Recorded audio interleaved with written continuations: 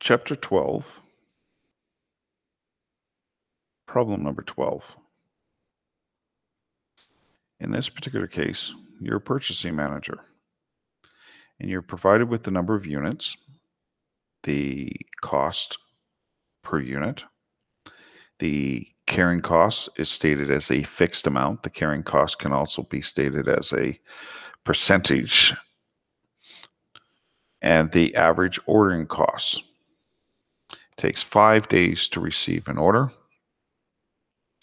and the demand for 1 week is 120 units.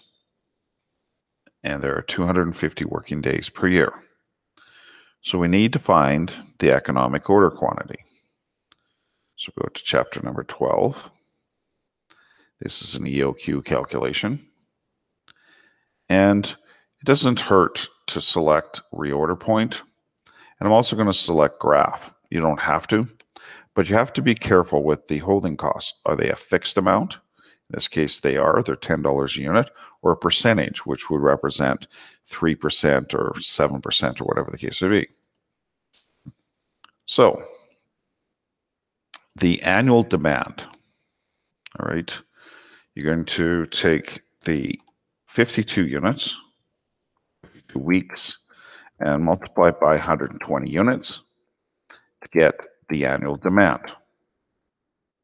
Actually, sorry, 6,000 units in the year. So they're obviously off 2 weeks per year. The ordering costs are $30 a unit. The holding costs are $10 a unit. And the unit price is 100. So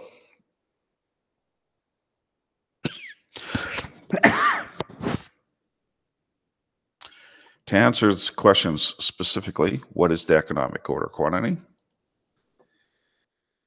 The answer is here, 189.74 is how much you should order, or as close as you can get to that if the product is only available via integers.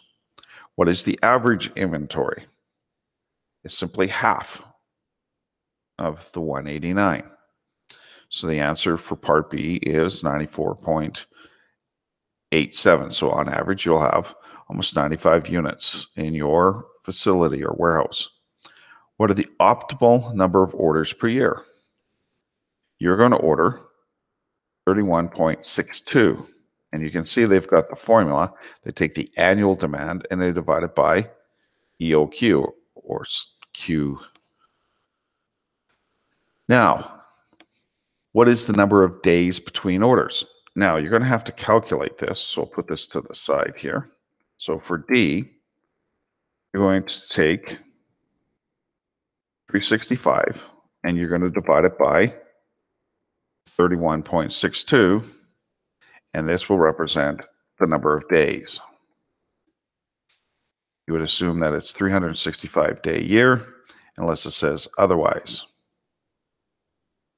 And that's a calendar days, not work days. So that's the answer for the part D. All right, its time between orders is about 11.5 days. What's the annual cost of ordering and holding?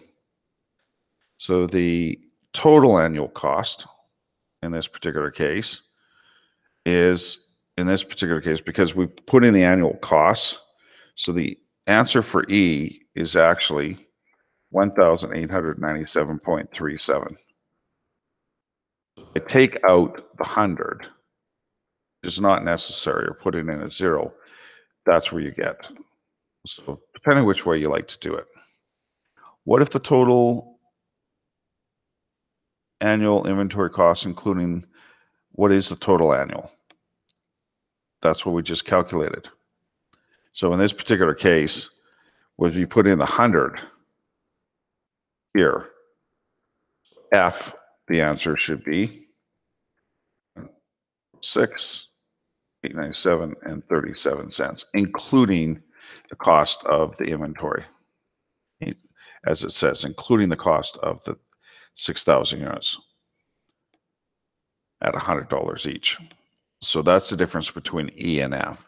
E is simply the holding costs and the ordering costs, and F are all the costs, including what accounting people would call cost of goods sold.